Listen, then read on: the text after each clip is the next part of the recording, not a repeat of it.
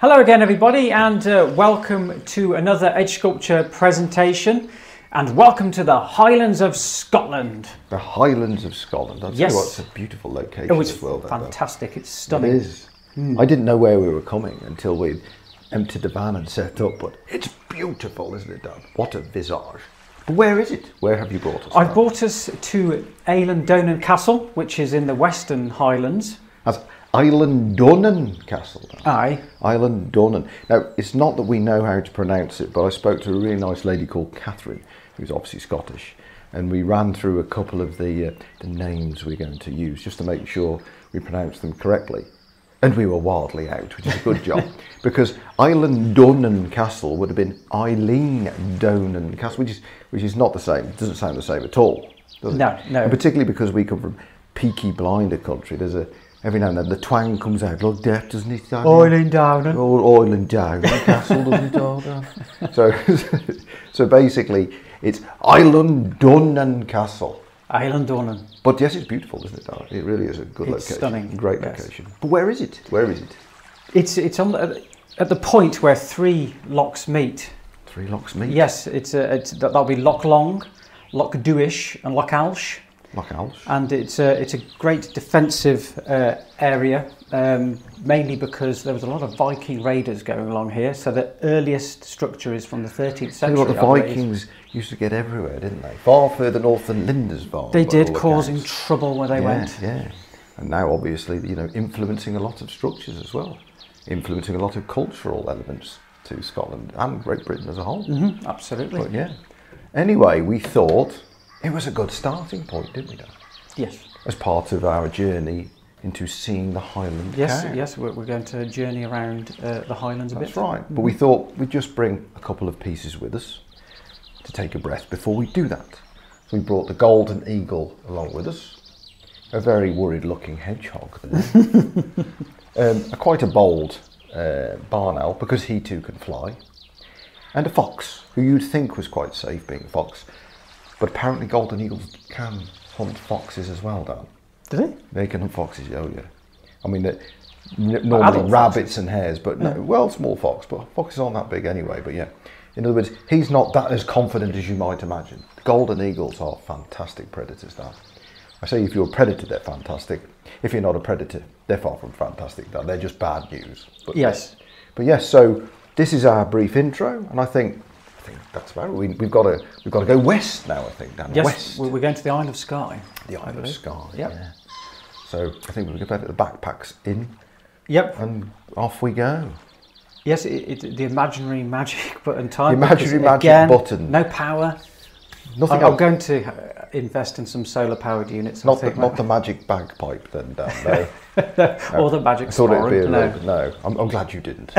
But I was waiting. Thought I crossed my mind. I was waiting for it, but yes. So yeah. So imaginary magic button. Imaginary magic button. Press it. No less. Let's Okay. go. We've got a long way to go. Yes. Ready. Okay. 3, 2, 1, go.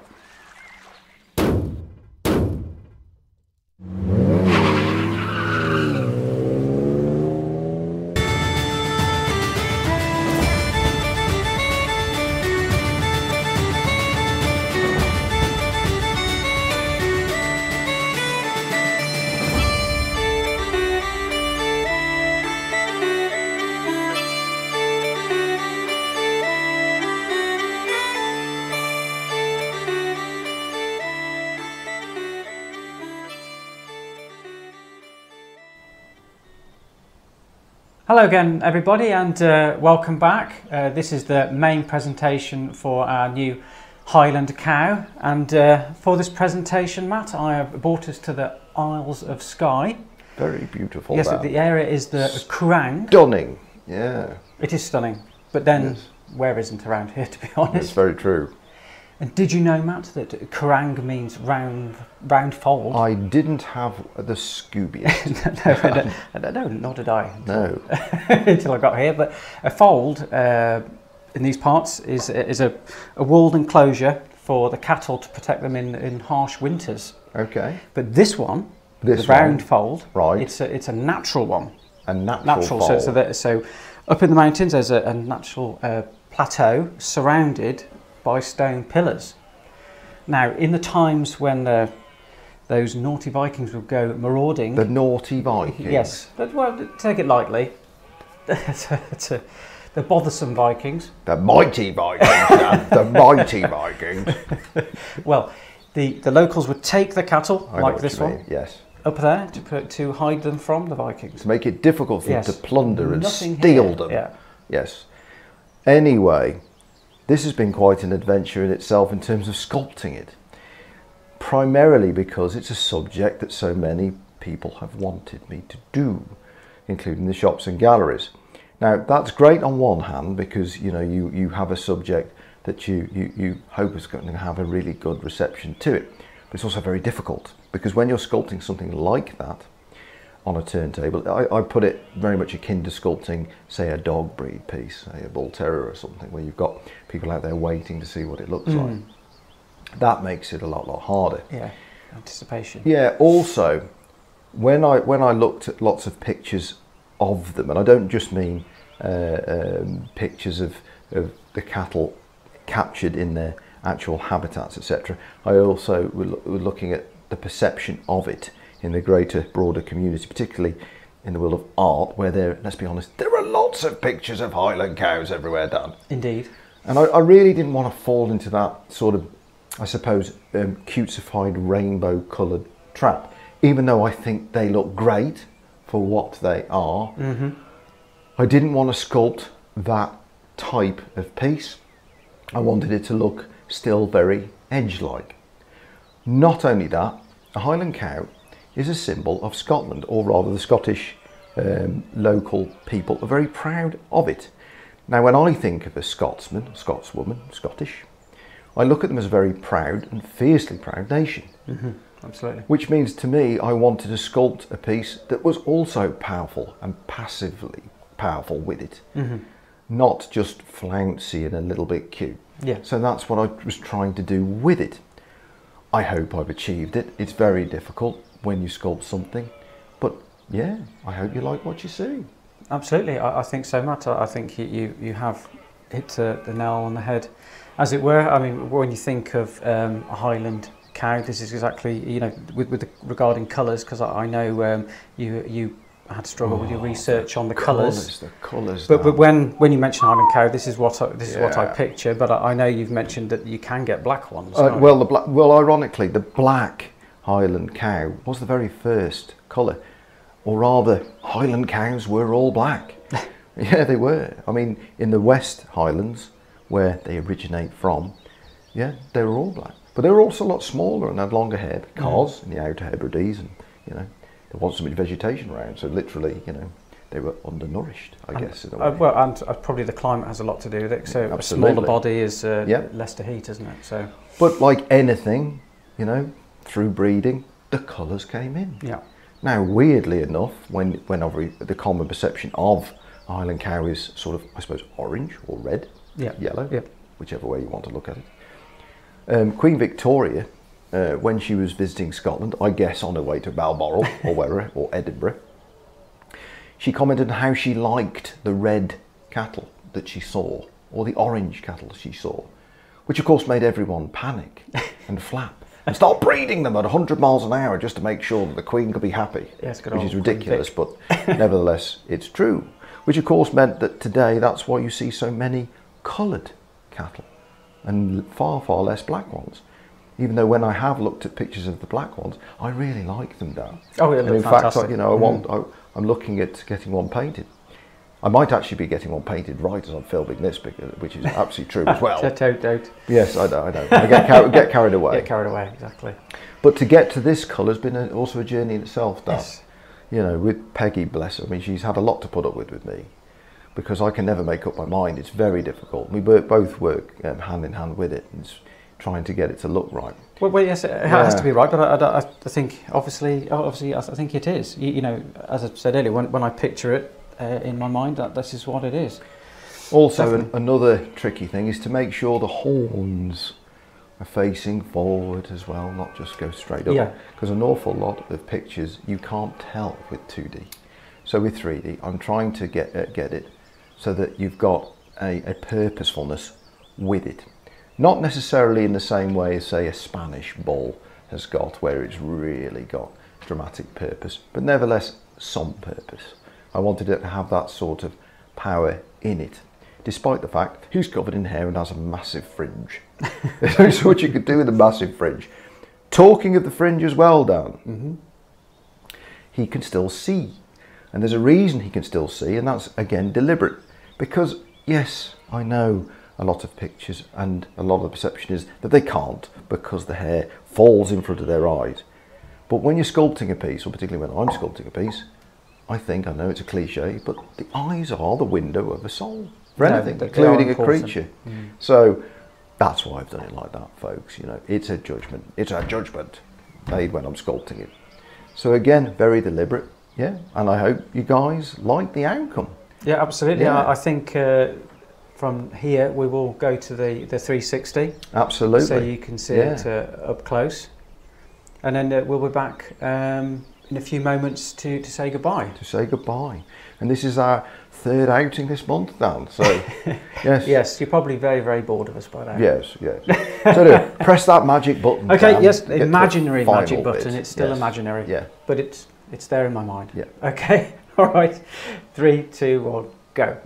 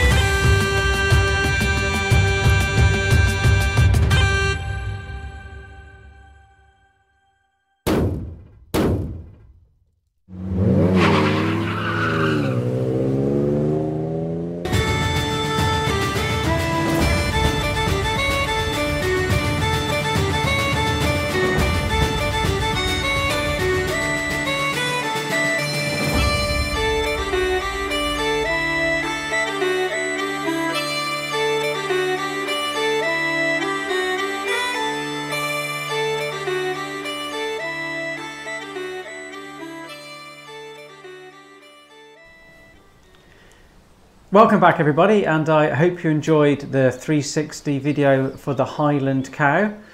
For this last section, I have brought us to Glencoe, Matt. I know, it's magnificent, isn't it? It's beautiful, beautiful. It really is. I believe they are called the Three Sisters behind us. The Three Sisters? I hope so. Did they get on? Well, they've been stuck together for a long time, so I hope so. Did they share an eye, Dan? You talk about the Stygian witches? I might be. But either way, yes. We're not in Greece anymore. No, well, that's true. But I forget. But either way, yes. We're going to say goodbye, aren't we, Dan? Well, yes, but first, the Highland Cow will be available for the stockist to pre-order. To pre-order from the trade-only website from tomorrow, which is Friday the 20th of May. all right, I'm expecting it, Dan. I know you didn't know it's a surprise. Oh, I love surprises. I know. Oh, should we press the magic button? No, you can't do it yet. Hang on, whoa. What is it? He's dropped it. Hang on, he's coming down. What is it? It was a surprise because Oh, it's our last video of the month. I thought we'd end with a bang. It's like It's Christmas coming. in May. It's coming. But it's dropped. He's missed. Hang on a second. We can't move. Hang on, it's rolling. I can hear it. Rolling? Okay, oh yeah. It's rolling. Hang on. Whoa, here it comes. It's fast. I'm gonna catch it. Oh, Christ. Oh. Come on. Wow. Yes! A barrel of Is that whiskey. what I think it is? It is. Scotch. I have to Yes. apologise though. It looks far smaller than the advert, but Don't worry. it's probably just got as much punch. That'll be enough. Yes. I don't suppose you bought any glasses, of course. Well, I packed some. Did you? Just in case. We were in Scotland. Who you? Just in case. Here we go. Yeah. Yes, crystal. Yeah. I'd say on the rocks, Dan, but this is a sort of rocks of what I meant. But yeah. Yes, excellent. Any sort of rocks? Ice? Oh, ice. Yes, of course. I earlier on I popped up there. Did you? And just knocked a few off the wall. Did you? Yeah, I did. Oh, you shaped them as well. I did. Dan? I You did. shaped them. Luckily, they're still ice. Look, there you go. God, There Lord. you go. How did you prevent it Any from more? melting? Any more? I have lots. No, that's sure? fine. Yes, I'll have one more. I'll go neater. Right. Ooh, Okay. Well, excellent. that's tremendous. Oh, look. Wait. Oh, look at it. Oh, yes, I know. Amber gold. No, amber gold's aside of that. Even so, This is the purest of malt. But yes. single malt. I Over hope. to you. Oh, lovely jubbly. Yeah. Excellent. Oh, you've had it all. No, I haven't. You have. You have to just a handle down. Oh, I thought I was already on. Tip it up. That's it. There you go. Whoa, hang on a second. That's like four in one go. Oh yes. Yes. If you're gonna go out with a bang. Anyway, folks. Cheers and goodbye. Yes. Cheers. Cheers. And Right. magic button. Yes. Magic button Magic before my imagination goes elsewhere. Okay. Yep. Yeah. 3, 2, 1. Cheers.